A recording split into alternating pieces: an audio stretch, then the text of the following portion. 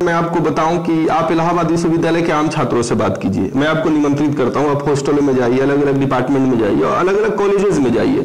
हम विश्वविद्यालय की बात करते हैं तो आमतौर पर कॉलेज के बारे में भूल जाते हैं। छात्र परिषद का किन लोगों ने विरोध किया?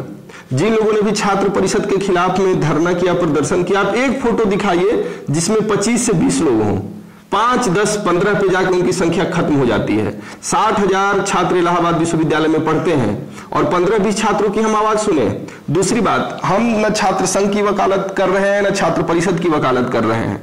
देश के तमाम केंद्रीय विश्वविद्यालय लिंगदोष समिति की सिफारिशों से बंधे हुए हैं। लिंगदोष समिति की सिफारिशें सुप्रीम कोर्ट द्वारा स्वीकृत हैं। मानव संसाधन विकास मंत्रालय और यूजीसी द्वारा सारे केंद्रीय महत्व के संस्थानों के लिए, कॉलेजेस के लिए बाध्यकारी है। लिंगदोष समिति ने अपनी सिफारिशों में साफ साफ कहा कि जो बड़े कैंपस है, जहां छात्रों की बड़ी आबादी है, वहां पे छात्र परिषद का चुनाव होगा।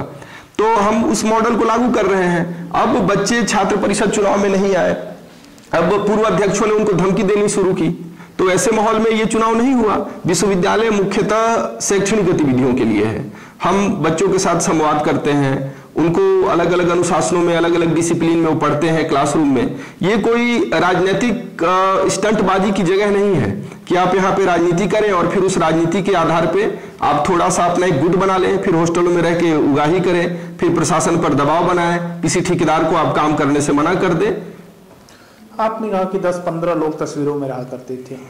मैं ये बोल रहा हूँ कि 10-15 लोग ही 60,000 छात्रों का विश्वविद्यालय के भविष्य तय करेंगे। विश्वविद्यालय इतना लचर क्यों हो गया?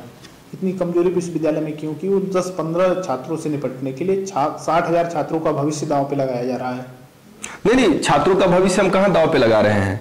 आप देखिए कि हम निरंतर छात्रों का भविष्य संवारने की कोशिश कर रहे हैं। कुलपति प्रोफेसर रतनलाल हांगलू ने प्रयास किया और अगले वर्ष तक इलाहाबाद विश्वविद्यालय में 3 नए छात्रावास आपको दिखेंगे। एक महिला छात्रावास का निर्माण हो रहा है। अभी पिछले हफ्ते हमने मानव संसाधन विकास मंत्रालय को भी एक नए छात्रावास के लिए लिखा। उन छात्रावासों में कौन रहेगा? उन छात्रावासों में आम बच्चे रहेंगे जो इलाहाबाद विश्वविद्यालय में पढ़ने का सपना लेकर आते हैं। हम विश्वविद्यालय की आधारभूत संरचना का विकास कर रहे हैं। आप लाइब्रेरी जाके देखिए, जो लाइब्रेरी 2015 और 14 में थी, आज उस लाइब्रेरी में आपको बदलाव दिखाई देगा। आप विजयनगरम हॉल जाकर देखिए, जो विजयनगरम हॉल टूटी फूटी जीर्ण शीर्ण अवस्था में थी, आज उसका कायाकल्प हो गया है। बच्चों के लिए पहली बार इलाहाबाद विश्वविद्यालय में स्पोर्ट्स बोर्ड इतनी गंभीरता से सक्रिय हुआ है। कुलपति प्रोफेसर रतनलाल हांगलू ने प्लेसमेंट सेल की स्थापना की है। आप एफसीआई बिल्डिंग में चलिए हमारे साथ, हम आपको दिखाते हैं कि इलाहाबाद विश्वविद्यालय से तकरीबन 700 से 800 लोग पिछले 1 सालों में प्लेसमेंट सेल के द्वारा उन्होंने रोजगार पाया है। विप्रो जैसी बड़ी संस्थाओं में हमारे इलाहाबाद विश्वविद्यालय के छात्र गए हैं। हम निरंतर कॉमर्स में और लॉ में जो है बच्चों की काउंसलिंग करते हैं। अभी मैं आपको बताऊं, कुछ महीने पहले उत्तर प्रदेश लोक सेवा आयोग की जो न्यायिक सेवा की परीक्षा थी, उसमें इलाहाबाद विश्वविद्यालय के 70 छात्रों का चयन हुआ है।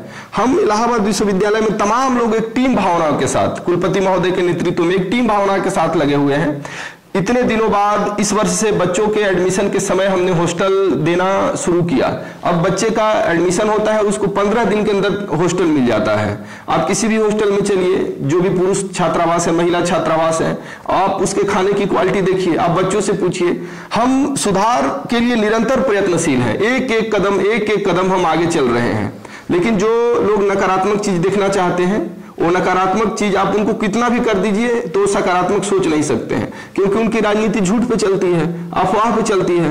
उन्होंने अपने जीवन में कोई अच्छा काम नहीं किया, सिर्फ माइक लेके उल्टा सीधा भाषण दिया, पुतला फूका, जिंदाबाद मुर्दाबाद किया, तो उनके पास कुछ योजना है नहीं, न उन्होंने किसी सकारात्मक चीजों के लिए प्रयास किया। लेकिन विश्वविद्यालय, हम निरंतर ये कोशिश कर रहे हैं कि बच्चों को हर चीज का विकास हो, उनका सर्वांगीण विकास हो, और इसके लिए पूरा विश्वविद्यालय प्रशासन कृत संकल्पित है। वाइस चांसलर को